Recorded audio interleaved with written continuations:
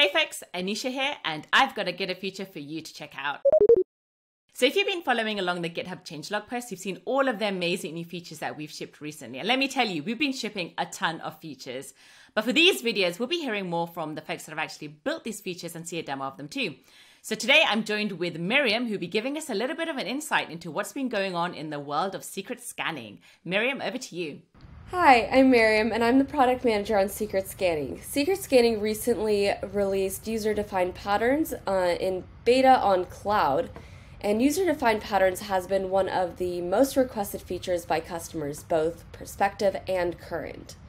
Secret Scanning itself is an exciting feature that's integrated within the GitHub experience, but previously users had to rely on GitHub to add support for each service they used. And this really limited flexibility for our customers looking to scan patterns ranging from internal credentials to other services that we don't currently support. And that's where user-defined patterns comes in, allowing us to deliver a product wherein our users have much greater autonomy.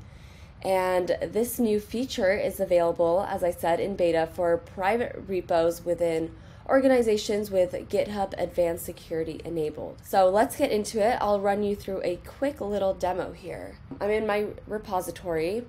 I'll go ahead and add a file.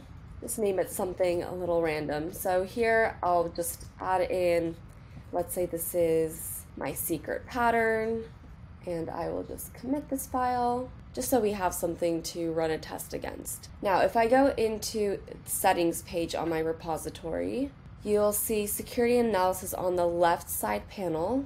Give that a tap. So we're in the security and analysis page of our repository. Scroll down to GitHub Advanced Security. Make sure secret scanning is enabled here. And you should see custom patterns, and you could click add a secret scanning custom pattern, and it'll take you to this page. You can name your pattern.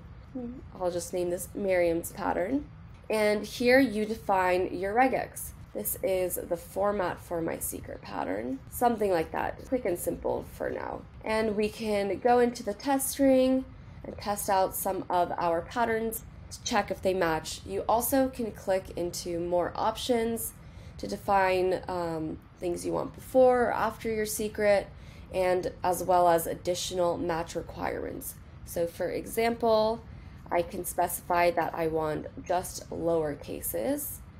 And maybe I'll add a requirement that we can't have any numbers. And you can see that the test field updates with the highlighting based off of your test strings. And this looks good to me, so I can just go ahead and create my custom pattern. Now I see my custom patterns here. I just created this one. I can tap into it and check out everything I defined for my pattern. To see if my secret scanning picked up on any of these patterns, I can click on over into the security tab here, and I can see that there is an alert. Going down to secret scanning alerts, I can click view detected secrets, and there we go. It matched with a pattern in my test file. And from here you can take any action you want as you normally would with our secrets. So for example, marking it as false positive, revoked, open. And this was an example on the repo level, but you can also do this on the org level. It will create the pattern and scan all repositories with GitHub Advanced Security enabled. So you have the repo option and the org level option here. Great. Thanks so much for sharing, Miriam. I absolutely love this. So I've got a couple questions for you then. What kinds of patterns are supported here? Right, so user-defined patterns for secret scanning are specified as regular expressions. And secret scanning uses the Hyperscan library and only supports Hyperscan regex constructs, which are a subset of the PCRE syntax.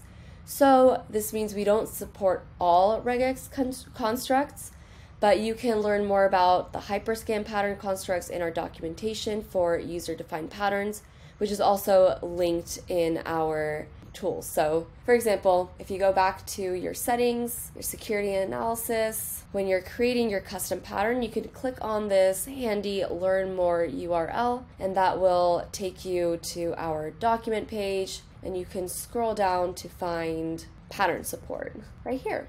And that will take you to the Hyperscan documentation to learn more about what types of patterns are and are not supported. Great. So what's next in user-defined patterns? I'd love to know what you've got under the hood. Yeah, so we've launched in beta on cloud almost 2 weeks ago. And this means that before user-defined patterns is generally available, we do have some work to do.